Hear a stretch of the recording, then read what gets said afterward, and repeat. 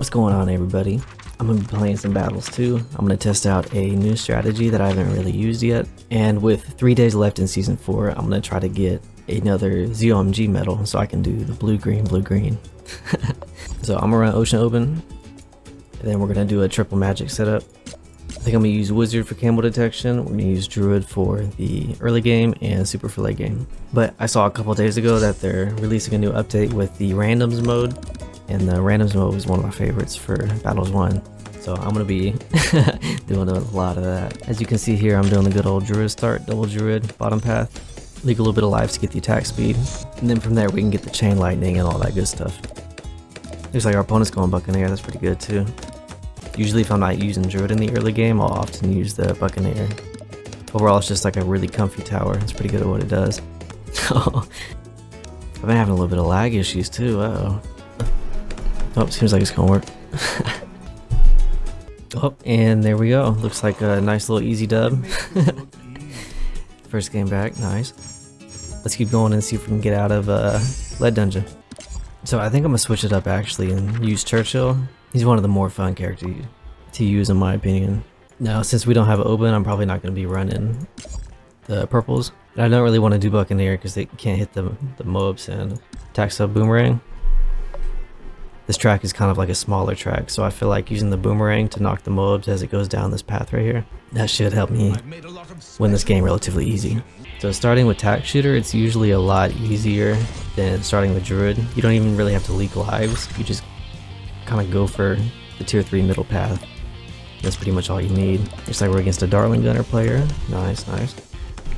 The most popular strategy of this season, I'd say. Now, Tack Shooter holds nicely up to like round 5. I'll normally do double Tack Shooter into submarine, and I don't think I have an alt eco option for this, so I might try to end the game relatively early. But we'll see what happens. So there we go, our 2-3x Tack Shooter will hold everything nicely. And then I think I'm gonna get my Churchill up before I get another Tack Shooter. That might overexpose me just a little bit, but I really want to get the Churchill early so I can use his second ability before the mobs come. As you can see here, he's ecoing with yellows, the highest blue and sand you can do, and this Tack Shooter holds it comfortably. I'm doing doubles because I don't have an alt eco option, so I really want to get my eco up. I'm going to send a couple pinks though, just to see if I can dash past to get first blood. I like getting that first blood medal. And I can dash past, so I'll go ahead and boost. Just flip him out a little bit. And there's our Churchill, nice. So round 5, I'm going to actually send some whites just for a little bit to get the tier 3 middle path, and then of course another tier 2 top path. To me, this is just one of the best early game towers in the game, the 2-3x Tack Shooter. Looks like our opponent's running Wizard for his camo detection too, nice. He's got the regular open, so I can see why he's using that for his camo detection opposed to like sub or something. Now I'm gonna send a couple purples just to see what happens. It interests me slightly. Looks like he'll be able to full clear it though, yeah. So now I'm gonna go ahead and just get my camo down. I'll set this guy to strong to let the attacks clean up a little bit more. And then I'm gonna actually full pause my eco just to make sure I can get this down. Because round 10 and 11 pass pretty quickly. Not having an alt eco and full pausing your eco like this is kind of bad though sometimes. So you wanna keep an eye out. Maybe 2 ceramic? No, it looks like he holds that nicely. I'm gonna go ahead and just full eco to round 17. Oh, he's getting a sniper. Okay. I wonder if he's gonna have the Moab stun for the top path. If not, I could probably get him at round 18. Round 17, I'm gonna send him up too just to see what happens. And I'm at 1,000 eco, so I'm gonna go ahead and pause again just to have more funds for the round 16 to round 18 area. Oh, he already turned his gun too, he knows what's up. We'll send 1. We'll send 2 actually. Then I'll go ahead and boost it.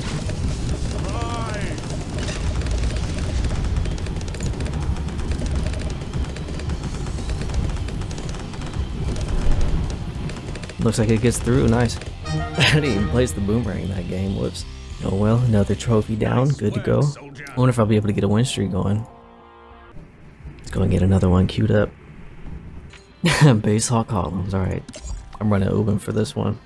Now I think I'm gonna do Buccaneer, Wizard because I got to open. And then this is normally a pretty quick map. So maybe Alchemist actually. I'll try that out. This is not a late game strategy at all, so we'll see if it works. I'm gonna go and start with the nice little Buccaneer, and then I'm gonna just pause eco right off the start to get the tier 2. Actually, with him starting submarine, I'm gonna do a little bit aggro instead. Oh, Dartling gunner, okay. Wait, what the heck was he doing? Interesting, interesting, yes. I'm gonna send a couple more greens just to test him again. Looks like he's got it squared away though now. Oh, I don't have mine though, whoops. Got to buy some stuff. Ooh, you know, if I put the boat right here, I bet both sides would be firing. Alright, we got our cannon ship. It should hold around 5 to around 9, pretty nice. This dude's going sub-Dartling helicopter, what a nice looking thing. I definitely put this boat in the wrong spot too. It's unfortunate. Then we get a second boat down. I'll go ahead and send a zebra too and see what happens. Does he have no lead poppers? Oh, he's got Oven, okay. I definitely need to pick up Shimmer real quick though. Maybe triple ceramic. He's got the blowback. Ooh, maybe regrow. Okay.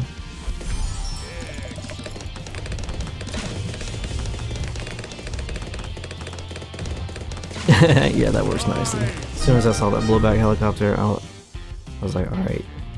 It's regrow farm time. Nice, yeah. Another one down. Game 4, game 4. That was a quick one. I'm gonna skip garden. I like that map, but basalt columns and he wants to play on it.